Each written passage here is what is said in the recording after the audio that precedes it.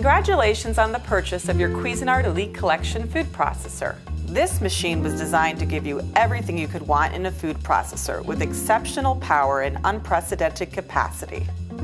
This large work bowl holds 16 cups of sliced cabbage for coleslaw or cookie dough for 10 dozen cookies. You'll be amazed at everything you can do with the assortment of blades and discs. Plus the versatility of having 3 nested work bowls, which allow you to process a variety of recipes quickly and efficiently. Please watch this DVD in its entirety to get the most out of your new food processor. Also refer to your instruction and recipe guide and keep it handy for future reference. Before I show you how to operate and maintain your new food processor, you need to carefully unpack all the parts, always remembering that some of the cutting tools have very sharp edges and blades. Before the first use, wash all of the removable parts either by hand or in the upper rack of the dishwasher. Now let me introduce you to each part of your food processor. This is the housing base and motor, touchpad control panel, the 3 nested work bowls, work bowl cover with feed tube, and pusher assembly with large and small food pushers. Small chopping and mixing blade, and large chopping and mixing blade. The metal dough blade, adjustable slicing disc, reversible shredding disc, the stem adapter, silicone spatula, the retractable cord, and the storage case. Next, I'm going to show you how easy it is to assemble your food processor.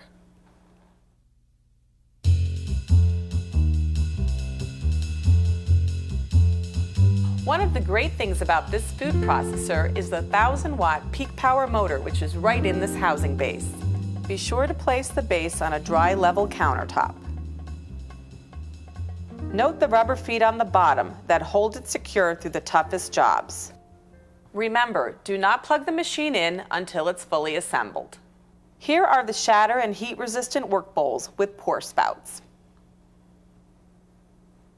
Note the convenient measure markings on the large bowl. There is also maximum liquid fill lines on all 3 bowls. To assemble the large work bowl, make sure the machine is facing you. Then position the bowl handle just to the left of center. Turn the work bowl counterclockwise to lock it onto the housing base. Again, make sure the work bowl goes onto the base with the handle to the left of center. To assemble the medium bowl, place your thumbs in the recesses, then place it inside the large bowl. Be sure to align it so that the pour spout faces the back of the unit. Now, push down to lock it into place. The small bowl also has recesses for your thumbs, which allow you to align the small bowl inside the medium bowl, again with the pour spout facing the back of the unit. Note that you can only use the small and medium bowls if they're nested into the large bowl. Here is the large stainless steel chopping and mixing blade, which comes in your storage case. It has a very sharp blade, so always remove it by grasping the center hub and lifting it straight up. This chopping blade is used with the large and medium bowls for things like chopping onions and garlic, mixing dips like guacamole, or pureeing soup. To insert it, place it onto the shaft and turn until it slides into place. Firmly push down and you will feel it lock into position. This means you have engaged the special blade lock feature that locks the blade in place, even when you're pouring out ingredients. Use the same technique when using your medium work bowl. To remove the chopping blade, first take the bowl off the base and put it on a flat surface. Now, rest the heel of your hand on the rim of the work bowl. Pull up gently using care and you will remove the blade. This is your metal dough blade. To insert it, once again, place it onto the shaft and turn until it slides into place. To remove it, just lift it up by the hub. Note that the metal dough blade can only be used with the large work bowl. Next, I'm going to show you one of my favorite features of the food processor, the small work bowl. It's great because it does small jobs along with the big ones. It's perfect for chopping nuts and herbs. First, make sure all 3 bowls are locked in position. Take the stem adapter and with the thick part facing down, place it onto the shaft and turn until it slides into place. Push down until it is fully engaged. Carefully lift up the small chopping blade. Place it onto the shaft and turn until it slides into place. Firmly push down to make sure it is locked into place. Once again, this will engage this machine's exclusive blade lock feature. To remove it, first take the bowl off the base and put it on a flat surface. Now, rest the heel of your hand on the rim of the work bowl. Pull up gently using care and you will remove the blade. Next, I'm going to show you how to assemble your slicing and shredding discs. Note that they can only be used with the large and medium work bowls. The stainless steel adjustable slicing disc is very versatile, allowing you to cut foods in 6 different thicknesses, from very thin to medium to thick. It comes in the storage case. Just pull out the drawer and carefully remove it using the plastic hub. Remember, the blade is very sharp. Place the stem adapter over the motor shaft and twist it until it goes onto the shaft. Now push down until it is fully engaged. Use one hand to hold the disc by the finger holes. With the other, turn the rotating hub to select the desired thickness of your slices. While using the finger holes, place the slicing disc on the stem adapter, matching up the opening on the disc with the adapter. Also be sure to use the finger holes when removing the disc. The reversible shredding disc also comes in your storage case and should be removed by using the plastic hub. One side gives you fine shred and the other gives you a medium shred. Decide which side you want to use and make sure the stem adapter is on the shaft. Now match the opening on the disc with the stem adapter and the disc goes right into place. Now that you know how to assemble your work bowls, blades, and discs, the last step is to put on your work bowl cover and pusher assembly. Notice this Supreme wide mouth feed tube which accommodates larger ingredients and saves pre-cutting time. The pusher assembly goes into the work bowl cover by inserting the interlock mechanism into this hole and sliding it down until it is fully engaged. This pusher assembly allows you to easily push through foods of different sizes. Notice these special food grips which help guide the food through the tube. It consists of 2 parts, the large pusher and the small pusher, which is secured with a snap fit mechanism. Use the small pusher for thin items like these carrots, or the large pusher for large items like onions. The cover goes on the food processor by placing it directly over the work bowls. Push down in the front and the back to lock it into place. Another way you can put on the cover is by latching the back on first and then pushing down on the front to lock it into place. The work bowl cover has a special seal-tight feature that locks and seals the lid onto the bowl with any nested bowl combination. This seal-tight feature allows you to fill the work bowl to maximum capacity without worrying about spills and leaks. To remove, push in both sides of the release buttons on the handle interlock and lift up. One important feature you should know about is the pusher lock, which you will find right here on the lid. Be sure to use it when you are processing heavy loads or when you want to turn your lid over on the counter.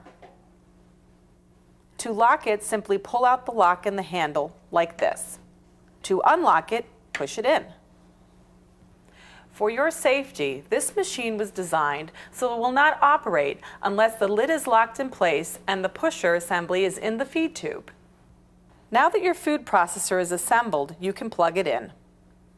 And next we will show you how to use your food processor to mix, chop, puree, slice, and even shred.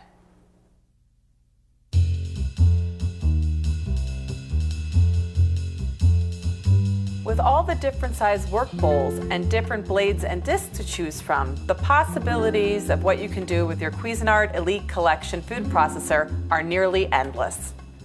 The large metal chopping and mixing blade used with the large and medium work bowl takes the work out of chopping nuts, making breadcrumbs, or mixing mashed potatoes. When using the metal blade, be sure to pre-cut foods in 1/2 inch to 1 inch pieces to get the most even results. Then, place the food in the work bowl and put on the work bowl cover.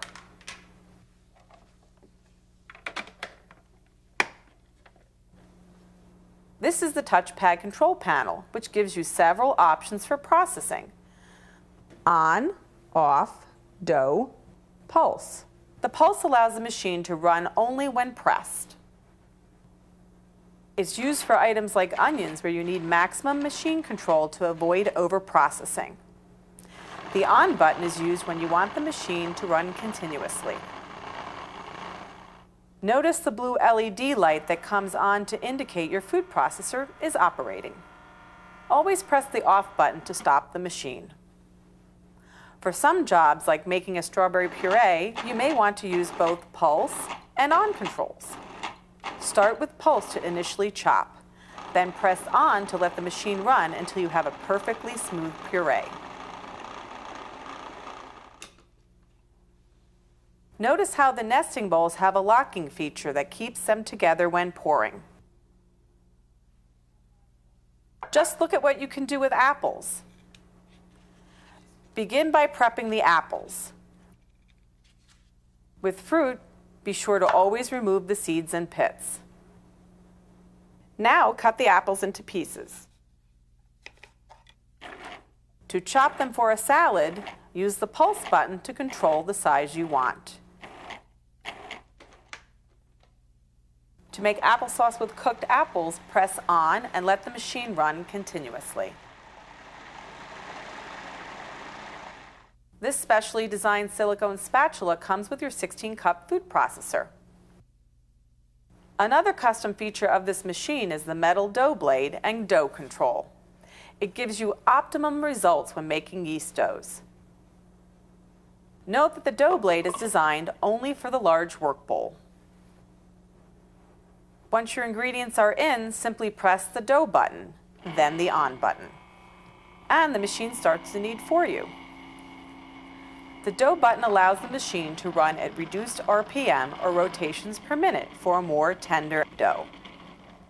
Now I'm going to show you everything you can do with this 6-in-1 adjustable slicing disc. From super thin slices of mushrooms and onions to medium or thick slices of cabbage and peppers.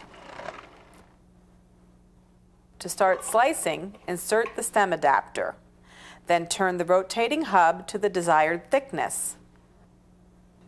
Place the disc onto the adapter. Put on the work bowl cover with feed tube. Remove the pusher assembly and place the food in the feed tube, being careful to always pack it full and evenly. Then slice.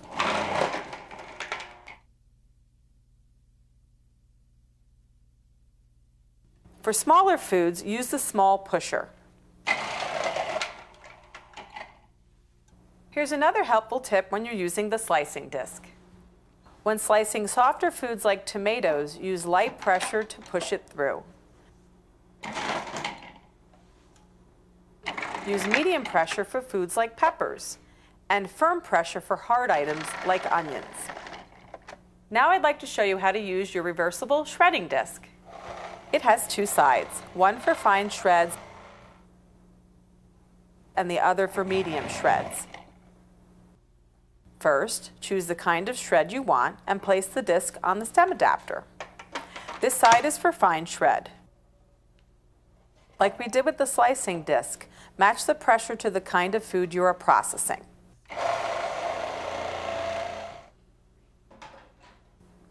When shredding soft cheese, like mozzarella, keep it in the freezer for about 25 minutes before shredding. After you're done cooking, there are a few very important things that you need to do with your food processor. Always unplug it by holding the plug, not by pulling the cord. Note the retractable cord which stores neatly in the housing. Always store your blades and disc in the storage case, and note the safety lock on the case which you should always remember to use. All removable parts can be washed in the top rack of the dishwasher or by hand. The housing base can be wiped clean with a soapy, non-abrasive cloth. Be sure to dry immediately. Remember to keep your manual in a convenient place so that you can refer to it often. I hope this is giving you an idea how easy it is to use your food processor and everything you can do with it. And guess what? There's still more to come. Check out the Techniques chapter plus step-by-step recipe demonstrations from renowned cookbook author and chef Kathy Casey.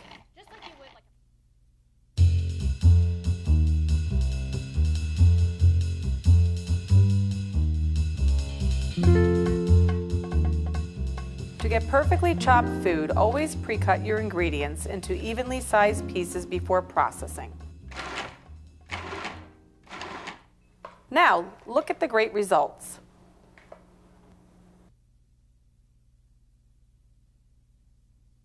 To get even slices from round foods like a tomato, simply slice off a small flat piece. Then it sits straight in the feed tube. Now you will get perfect slices every time.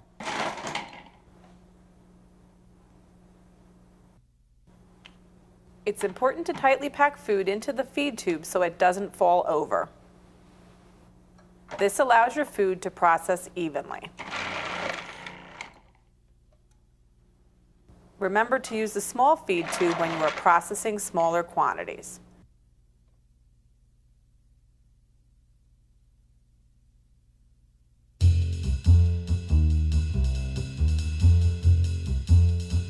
Your food processor makes it so easy to grind your own meat, fish, or poultry.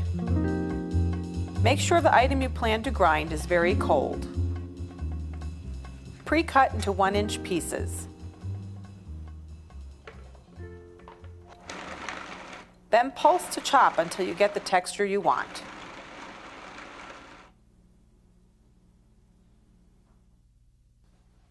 Take advantage of your food processor to slice meat for stir fry to get it just the way you like it. Cut a piece of meat that fits in the feed tube. Wrap it in plastic and freeze for approximately 15 minutes. Then slice to your desired thickness.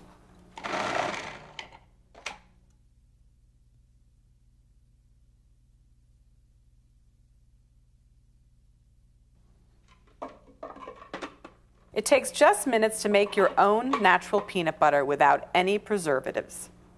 With the metal chopping blade, simply add peanuts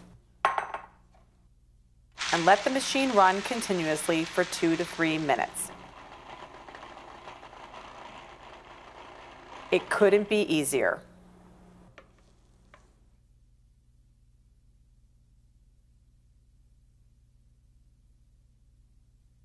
Did you know your food processor can create beautiful whipped cream in just minutes? Using the metal chopping blade and well-chilled cream, simply process continuously for 3 to 4 minutes until you get the desired consistency.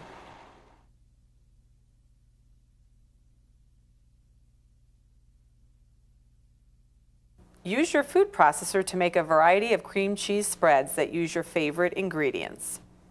It's important to start with cream cheese that's softened to room temperature. To make a strawberry cream cheese spread, place the cheese into the small work bowl with the chopping blade. Add some fresh strawberries. Process until the strawberries are thoroughly mixed and the cream cheese has a spreading consistency. Here's another idea. Add small slices of smoked salmon to soften cream cheese and mix thoroughly.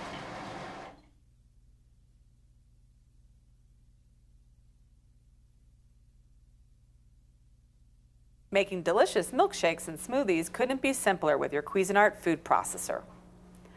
For a milkshake, first add ice cream to your bowl fitted with a chopping blade. Start the machine, then add milk through the feed tube.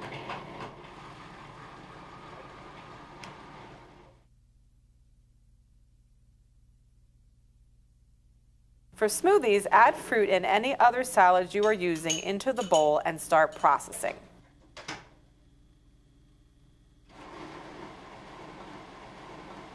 Then pour the liquids through the feed tube.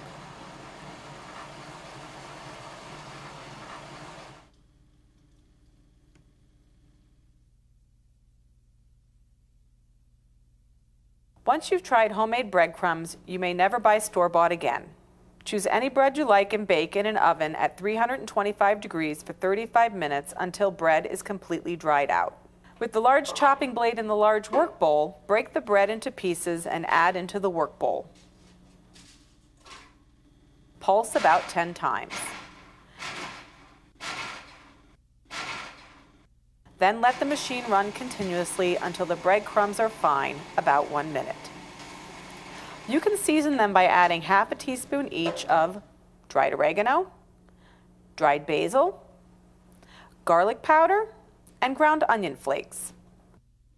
Simply mix briefly to combine.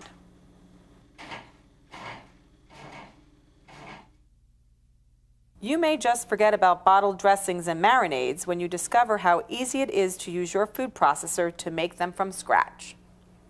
Into your small work bowl, add 1/4 cup red wine vinegar, 1 teaspoon of mustard, 1/4 cup fresh parsley leaves, 1/4 teaspoon ground white pepper.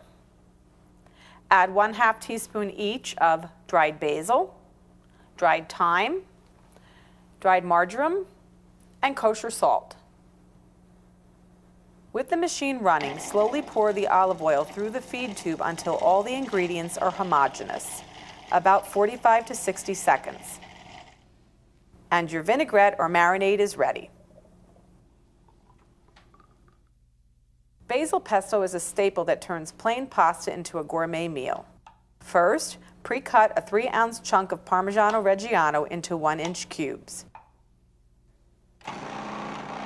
Start running the machine with the medium work bowl and metal blade. Drop the cheese and 2 cloves of garlic through the small feed tube until finely chopped, about 30 seconds. Add 1/2 cup toasted pine nuts to the mixture and pulse about 5 to 6 times to chop.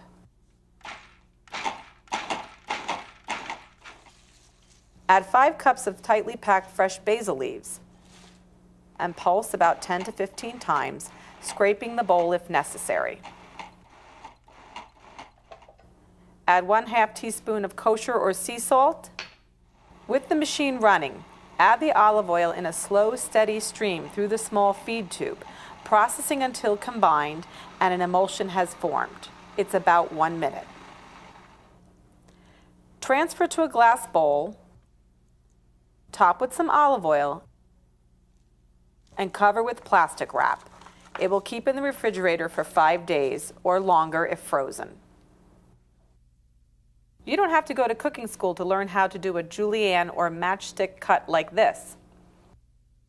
Place the food horizontally in the feed tube and process with even pressure to create long plank-like slices. Replace the stack of slices in the feed tube vertically and process again, using even pressure.